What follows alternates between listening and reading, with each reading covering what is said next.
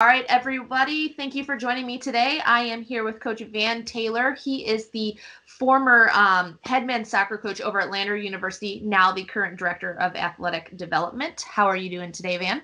Doing well, Jess. How are you? Not too bad. Hanging in there, hanging in there. I think we all are. We're all trying to adjust to these challenging times for sure. Yeah, absolutely. How's the weather out there in South Carolina?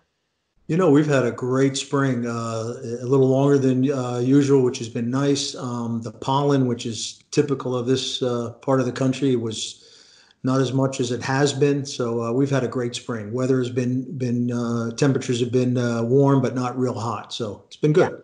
nice, nice. Yeah, Yeah, we'll see. We'll see what happens in the summer months. I know I've been out there in the middle of summer. It gets kind of toasty. it sure does. Yep. Awesome. All right. Well, I kind of want to jump in and I want to learn a little bit about you as far as your coaching background, because I know you have an awesome coaching history. So if you could tell us how you started, how you ended up at Lander, and where you are now. Well, I originally grew up right outside of New York City in North New Jersey and had a really rich and good background in the game. Would recommend just as a sidebar, there's a movie, US Soccer Town USA. It just has just come out, and I would recommend that people watch that. It's the youth club that I played for back in Yep. the late '60s, early '70s, and it follows John Harkes, Tab Ramos, and Tony Meola, their rise to stardom. That started with that same club that I played for when I was a youth player. But played high school soccer. Had a great coach. We won the state championship that year. Went on to college. Played at a small school in South Carolina, Erskine College, back in the early '70s. And then I was fortunate enough to play 10 years professionally, both in the North American Soccer League and the forerunner of today's MLS, and then also in the major indoor soccer league. And then I came to Lander in 1985, and I've been here 35 years, coached for 30, and then transitioned into this current position where I'm helping raise money for scholarship and athletic initiatives and those kinds of things. Very cool. Very cool. What were the names of the teams that you played for professionally? Well, I was fortunate to be drafted by the what was then the New York Cosmos in the North American Soccer League, and then sold to Miami. And I played for the Miami Toros, and they were owned by Joe Robbie and Elizabeth Robbie, who owned the Miami Dolphins. And Okay. then they moved the team from Miami to Broward County, and they changed the name from the Toros to the Fort Lauderdale Strikers. So I Mhm. played in that inaugural season there, and that was a great experience. Being a former goalkeeper, they brought in probably my favorite goalkeeper of all time, Gordon Banks, and I had the opportunity to play under him and learn from him. And then from there, I went 2 years in the American Soccer League with a team called the Columbus Magic, and Mhm. then I ended up playing one half of a season in Baltimore in the MISL, and then I finished 4.5 years with the Phoenix Inferno, and Nice. then came to Lander in 1985. So Yeah. it's been fun. Yeah. The rest is history, as they say, right? There you go. There you go. Very cool. All right, so you had to have coached and played under a lot of great people. So I'm super curious to hear who your coaching mentor was, who kind of had that profound impact on you throughout your playing and now coaching career. Well, I think at every level, whether it was high school, my high school coach was very well known, Ralph Dugan. My college coach, Daryl Saunders.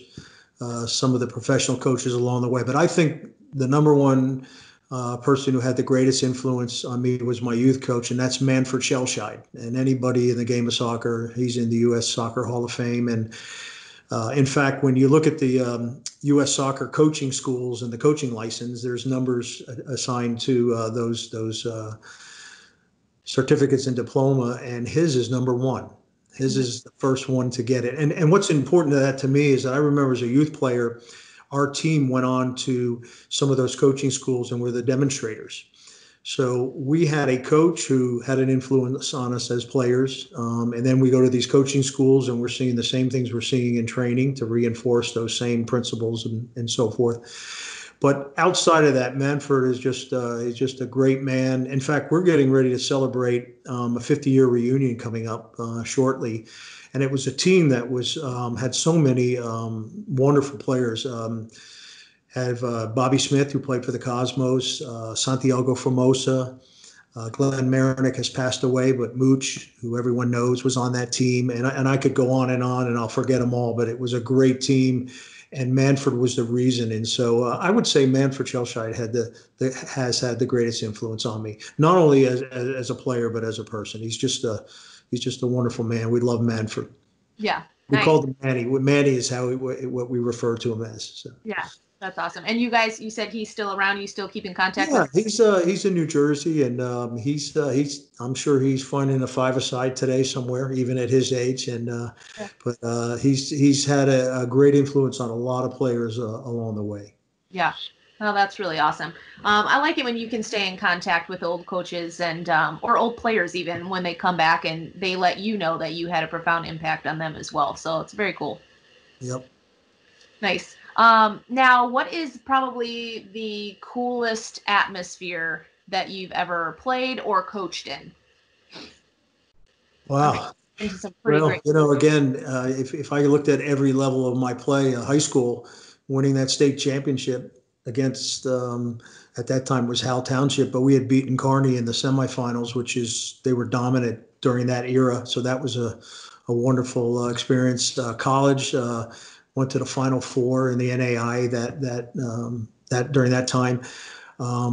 Even professionally, I think probably the game that stands out is at Yankee Stadium. It would have been in 1976, and it was against the New York Cosmos. I was with Miami then, and playing against the legendary Pelé and all the players for the New York Cosmos. So probably that game on a professional level would stand out the most. Yeah. Coaching on a college level, probably when we went to the Final Four in 1990 in the NAIA. It was our last year as we transitioned from the NAIA to NCAA Division II membership, and we went to the Final Four that year. In fact, we lost in the semifinals to West Virginia Wesleyan, and they went on to win the national championship. So I would say, as a coach, that probably is the most memorable. Yeah. Can you talk a little bit about what the atmosphere is like? Because I know soccer is very unique in that, I've been to professional games and I've watched high school and college games, and it's just very unique. So can you talk a little bit about the atmosphere that you guys get to play in and kind of how cool it is? Well, in the early days of the NASL as a forerunner of today's MLS, and I went to an Atlanta United game last year, and it was, I don't know, 70 something thousand, and the atmosphere was electric. And we had those kind of games from time to time. I remember when I was with Fort Lauderdale, we played at Giant Stadium, and at that time it was the largest crowd in professional soccer. It was about 78,000 people. So great atmosphere. But then I can remember playing in the Los Angeles Coliseum, a stadium that holds 100 plus thousand, and there was maybe 5,000. Yeah. And so we, there's a contrast there. But I would say playing, in those early days of the NASL where you played in some really nice venues, whether it was in New Yankee Stadium, whether it was in Giant Stadium. Those are real memorable to me, for sure. Sounds like it. That's pretty awesome. The indoor game was a little different because you're in stadiums and venues where they're on top of you. I can remember playing in St. Louis in the Checker Dome, and those, I don't know what that held, the attendance, 16,000, and those stadiums were always packed, and that's a different kind of atmosphere too, because they're right on top of you, and that was fun also. But the game was really well supported then, and it's so nice to see where we have gone in the game, both on the youth, professional levels. Yeah, absolutely. It's nice to see it continue to grow, both on the men's and women's side, seeing that become more important in America, I think, than it was kind of back in the day. So. Oh, absolutely. And I know I'm speaking from the men's side, but you just mentioned the women. Look what they have done. It's just absolutely fantastic. And, we're proud of what the women have done, not only for the game of soccer, but, representing our country. So, yeah, for sure. Yeah, absolutely. Now let's kind of talk about recruiting for a minute so that we can give these kids an idea of where they can go. Can you chat a little bit about your favorite recruiting story as a coach, bringing in a player and how that sort of panned out for you? Yeah, that's recruiting. That's an interesting animal. I guess one thing that comes to mind early on when these recruiting services had begun to come into play, and there's so many of them now, and anyone in a college game and a coach knows that. And it was early on in that process where someone had contacted me and was trying to get a player to come. And back then, very little film, and you're relying on reputation and just maybe a resume, if you will. So we took a chance on a young man who was from Bulgaria, and I say that now loosely because he graduated from Lander and was a three-time All-American. Was the leading scorer in the country for 3 years while he was there. By the way, he graduated in 3 years. It didn't take him 4 years. He was a smart young man, and his name was Stilian Shishkov. And Stilian has a multinational, international company in Bulgaria called Sportal, BG for Bulgaria, and it's an online media and print media, and all has to do with sports. Mm-hmm. That probably would be my best story, because here we took a chance on someone, and he ended up being just a three-time All-American, leading scorer in the country. He's in our College Hall of Fame. And I guess I use that as a launching or as an example of another, that sometimes you put a lot of energy into a player and time and effort, and it just doesn't work out. Yeah. And in that case, with Stilian, we didn't do a whole lot, and he just sort of, if you will, fell in our lap, and it ended up being just a great success story. So, and I'm sure other coaches can share their similar stories where, the kid, didn't know what to expect and was just a great player. And then, as I said earlier, maybe put a lot of time, energy, and effort and really wanted this kid, and it just didn't work out. So that sticks in my mind. Yeah, absolutely. So let's kind of chat about how these kids can start that process of building that relationship with you guys. What do you guys kind of look for as far as, communication with players? What should they do? Well, it's interesting you mentioned that. Here I am 5 years out, and I'm still getting recruiting letters sent to me, dear mm-hmm. Coach Taylor. So first of all, do your homework. Find out I'm not coaching anymore. But I use that as an example because sometimes they'll say, dear coach, and they personalize it, but then they've copied it to 10 other coaches. So just make sure you do your homework, personalize it. Communication is so important. Do your homework, do your research. Make sure it's a good fit. Do you want to stay in state, out of state? Do you want to go to a big school, a small school, private versus public? Cost is important. Probably the most important, and it is the most important, is meeting your academic needs. For example, if you want to major in business at Lander, you're going to get a really good education. But if you want marine biology and we don't offer it, well, then that's not going to be a good fit. So make sure the school's meeting your academic needs first and foremost. Make sure you communicate with the coach. That process needs to be started early, not your senior year, because and I talked to a lot of women's coaches in the game, and their recruiting cycles even earlier than the men's, if you will. So I would say, make sure you start the process early, do your research, and then communicate with the coach. Make sure you're updating them on game schedule, whether it's club, whatever level you're playing at. And make sure you just keep those lines of communication open. Make sure you visit the school. I think it's important that you see the school, if at all possible. And then continue to just keep those lines of communication open with the coach. And he maybe ask for, a video, or he might want to get your game schedule. He may be coming to see you, a home visit, whatever the case may be. Just make sure you're always communicating and staying in front of that coach, if you will. Yeah, absolutely. Now's a good time to do that. I think kids should be doing the research now that they have a little bit of extra time while they're at home in this off season to figure out where it is they want to go. Because a lot of times, like you said, they'll send out an email and they don't know anything about the school. They know nothing about the coach, and they just are hoping for that scholarship. But I think they need to look at what they want before they start thinking money. No question. And you bring up a good point. This being, this challenging time with the COVID virus it's challenging on both sides, for the coaches to recruit, because, they're grounded. Schools aren't allowing them to get out. They're having to do everything online, virtual, video. And so it's the new norm, if you will, and it's going to be challenging going forward. And we keep talking about going back to normal. I guess we're talking about as normal as it can be, because I'm sure we're going to continue to have some social distancing, etiquette, and other things that are going to just continue on. Yep. handshaking, what have you. So yeah, I think coaches and players are going to have to adjust to this going forward. But you're right. Now is a great time to be putting together some of those videos. Put your resume together, contact coaches, stay in front of the coaches. Yeah. Yeah, for sure. Yeah, absolutely. Now let's talk a little bit about videos. You mentioned that those are some things that kids should be sending out. Can you kind of talk a little bit about what it is that you guys look for in video? What do you like to see when they send it over? How long should it be? Sort of things like that.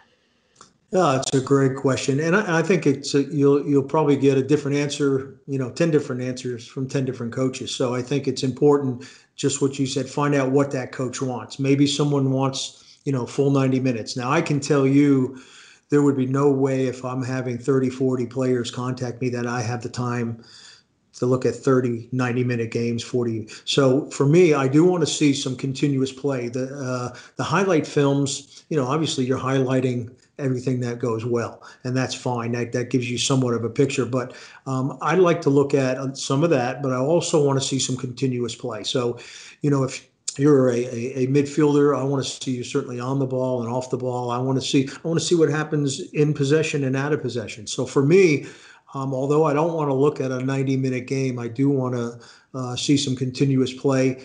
Maybe that could be for 30 minutes, a third of the game, and then maybe some highlights. Goalkeeping, I'd like to see a little bit of training. I want to see some of their training habits in addition to the game, because again, the goalkeeping is going to be much different in terms of videotaping than the field players. But with that said, again, it goes back to communication. Find out what the coach wants. And I shared perhaps my philosophy, but another coach is going to maybe want that 90-minute game, Yeah. and they don't, or maybe nope, they don't want anything except highlights. So I Yeah. think it's a matter of just, finding out what the preference is. Yeah, for sure. And that goes back to communication, right? As long as you're talking with the coach and seeing what they want, and if you send something that a coach is like, I don't really want this, but they want to know more, they're going to reach back out and ask for it. So, I would say give them something. I always liked to see some sort of film because that caught my eye, and then I could go back and say, hey, do you have a longer full game film I can check out? Do you have something else? So as long as they have something tangible to be able to share, I think that's helpful. Yeah, I think you're right. And what that does, you just said the best word. You want to get their attention. Hey, you know what? I want to see some more of them, and then they can communicate. Hey, send me more game film, or I'd like to see you more in a training environment, or whatever the case may be. Yeah, definitely, definitely. Absolutely. Now we talked about the new normal coming up here, so I wonder, I want to get your take on what kids can do to maybe create a video while they're at home and send something. Maybe they don't have these full game videos at this time, and they might not for the foreseeable future. So, what are your thoughts on maybe putting something together at home that they can still share so that coaches can kind of get an idea of their play? That's a great question. Here at the university, we've done everything we can to stay connected to our student body. We've made calls out. Our alumni association has put together so many different, videos and blogs, just trying to stay connected. I think to the point, what can the players do? And then on the other side, what can the coaches do to stay connected to the players? And I know I'm all the time getting short little. I know Dan Gasper, if you know anything about goalkeeping, he puts out, and it's just 3-4 minutes, might be just basic handling. So there's a lot of different people out there putting short videos together on the coaching side, but similar, I think players can do the same. One of our former players, Louis Smotherman, is the executive director of the Baton Rouge, and they are putting out things on behalf of their players, the backyard, just doing some type of training. But I think it's going to be limited, no question. And I think too, obviously coaches want to see more of the player than just something in the backyard. But I think, as you said earlier, if that is just the starting point, it's an attention getter, then they can go back to maybe some old video. But and that's happened before. You might have a player send a video that's 6 months old, but if that's the new norm right now, until we can get some kind of up-to-date video, maybe put together something that catches their attention, and then maybe use some old video. But I think that's the challenge, both from the coaching side. Hey, what can we do to keep our players connected? And then on the player side, hey, how can I get the attention of a college coach and others? Because a lot of clubs are starting their tryouts, and they've been grounded. So they're They're wanting to. All this is all trying to be figured out. I know in South Carolina here, they're not resuming play until June. And in some states, they're going to resume the league and try to finish it up and get state cup in and et cetera, et cetera. So Yeah. I know on the college level, there's talk about maybe even limiting the amount of games next year. There's just a lot of unknowns. And so we're all navigating this together. So I don't think there's a real right answer to that question, but I think anything and everything at this point that you can do to stay in front of the coaches and as the coaches side, stay in front of their players, it's going to be beneficial. Yeah, absolutely. I mean, it's going to come down to the kids, I think, being proactive anyway. They should definitely not just send one email and think they're done.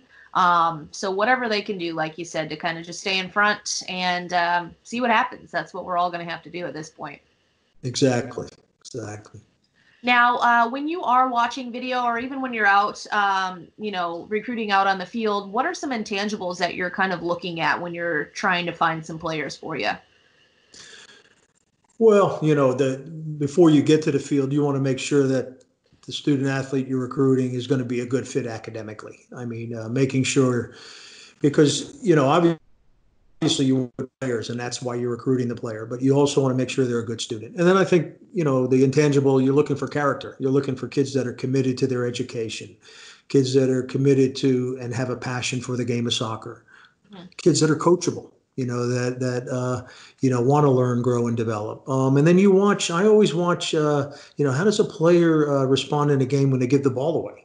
Looking at how do they deal with adversity? They've just given up a goal or whatever the case may be. So, those are some intangibles that sometimes are, more subjective, but at the same time, I think you can garner a little bit more about the player. But I think from my philosophy, I'm looking for good people. Certainly looking for good students, and I'm looking for good players. And then, I'm going to meet the family. I'm going to talk to their coaches, as much as they're doing their job to find out about the coach they may be playing for. Yeah. Coaches are doing the same thing because, it's 4 years. I'm not looking for chop and change and bring a kid in for a year. And it'd be criminal if I brought a kid in, he played 4 years and he didn't graduate.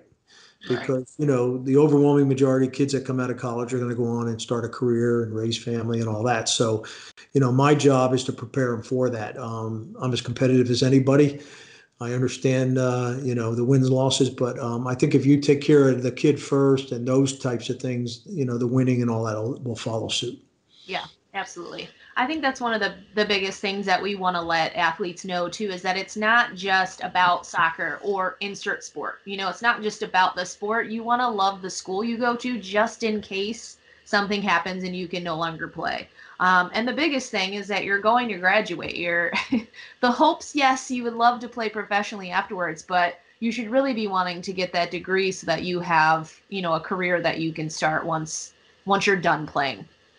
I think that's a great point, and I think I'm a perfect example of that. My college coach, Daryl Saunders, and I went to Erskine College. My senior year, I was drafted in the NASL, and they started the preseason, and I was thinking about leaving school and the whole thing. I'll finish it later, and my college coach was able to do both, able me to finish long before online and virtual learning and what it is today, but just worked it out to where I could finish my degree and still start a professional career. And I'm so thankful for that because I'm here today because of that. If I didn't have that degree, or what if I did go and play and had a career-ending injury or a number of other things could have happened, I would not have had anything to fall back on. So, I had the benefit of having a great education, securing me for, something in the future after playing. And had I not done that or not completed the degree, I wouldn't be able to coach on the college level anyway. So I'm thankful for that good advice, and I'm thankful for my college to work at that time worked with me. Yeah, absolutely. Now, Van, I just want to leave you with one more story that you can maybe share with our players. What was like one of your favorite moments out of the last few years coaching at the college level? Can you think of a team or a game or just something fun we can leave them with? Oh, wow. My high school coach could remember, verse and song and chapter of every play that took place in a game. I'm not, my mind doesn't work that way, but we played in so many big games over the years, and that's really speaks to what our program, and I say ours, our current coach, and I'll mention him, Lee Squires. If anyone's interested in Lander, please you can contact me. But Coach Squires has done a great job, and it continues to build, and our goal is to win a national championship. So I think it's important that you stay in touch. But back to your point, your question earlier, some big games along the way. We won championships, and that's what our program's all about.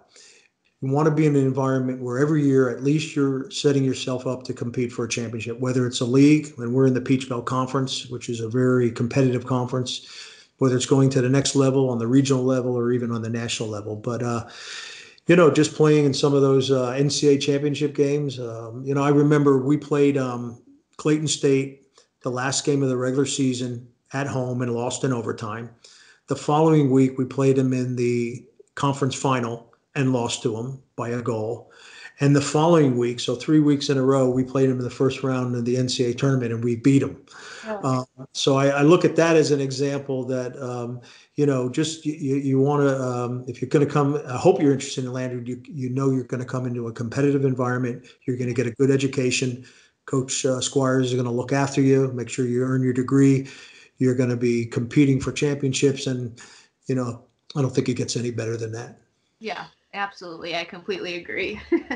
Now, I appreciate you sitting down with me today, Van. It was really great to get to talk to you and, get to see another human during this time. So I appreciate you, and hopefully we'll get to sit down and chat again soon.